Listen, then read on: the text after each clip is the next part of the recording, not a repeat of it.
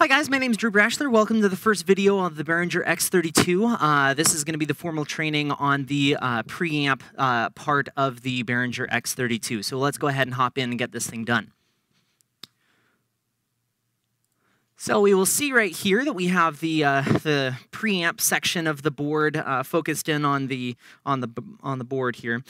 So we are looking at this area right here. So we have it's titled the config preamp, and we have a couple different knobs here. I'm going to go ahead and explain all the different ones to you guys right now.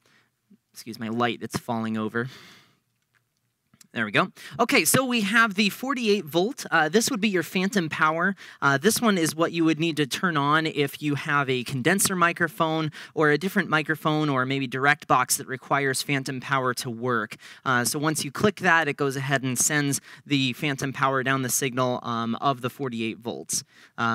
So that's how you turn that on. This is a polarity switch. This basically inverts the signal by switching the positive and negative feeds on the XLR channel. This is inaccurately called a phase switch.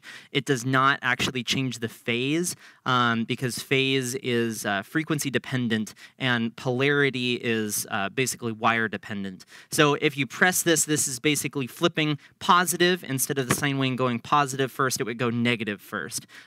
So that's how you do that. So basically to turn that on, you just press the button.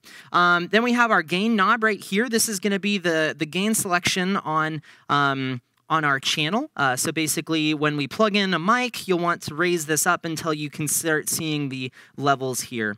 And then we have our low cut, which basically rolls off the low end. So if you have a microphone on a speaker, you don't want them going through the subwoofers. So this is one way to reduce the amount of low end going into the subwoofers by doing this low cut. Or say you wanted to have an overhead mic not include any of the low end on the drum set, you can go ahead and press low cut, and then you can dial this in to maybe like 400 hertz. A good general starting point is 100 hertz. That is where most subwoofers will start coming in, and generally there's not much speech stuff below 100 hertz that's actually useful to us. A lot of the pops and the rumbling and everything is lower than that.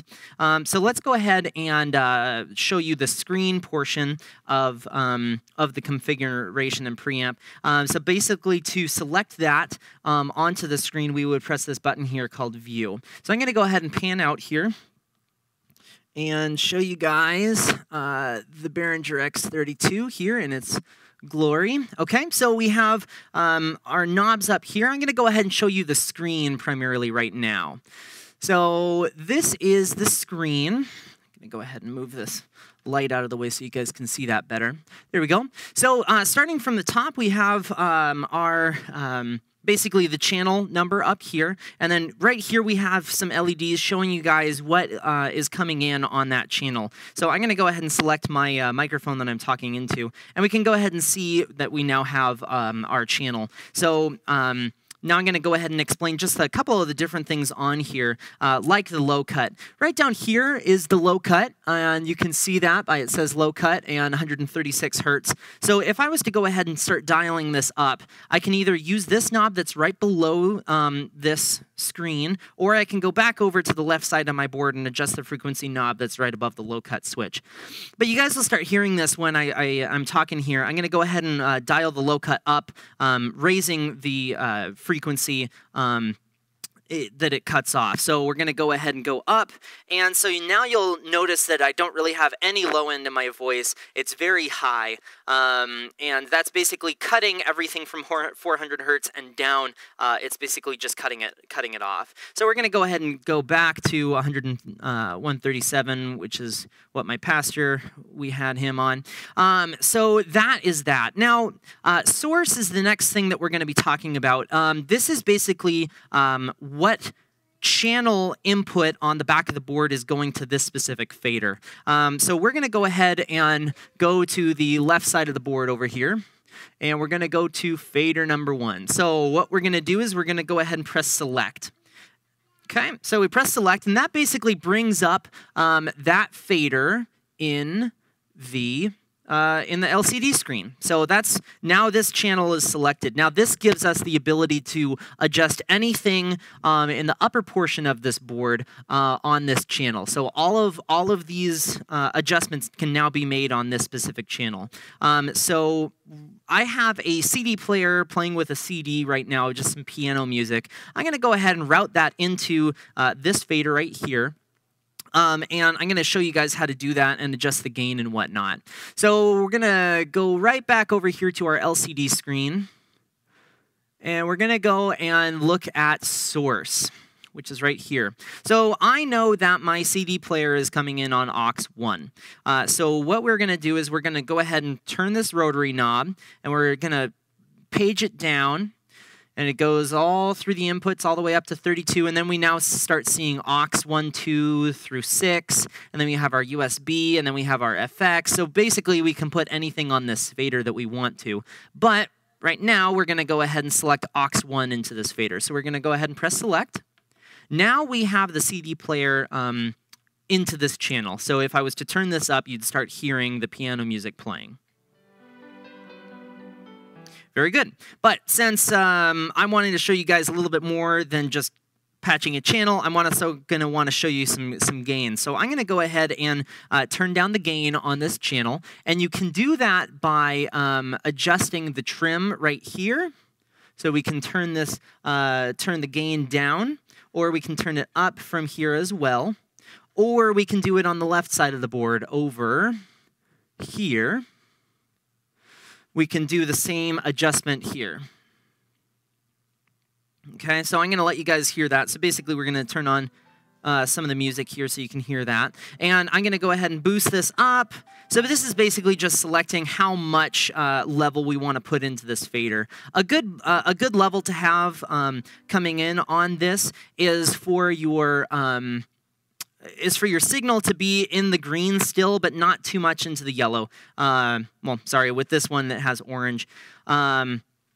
So you can see down here that we have -30, -18, -12, and clipping is 0. So there's a little bit of data on that, but the better one to look at is over on the LCD screen. You have a lot finer look at what's coming into that fader. So you can see that we have green, and then the yellow is here, and then there's the clipping at the very top.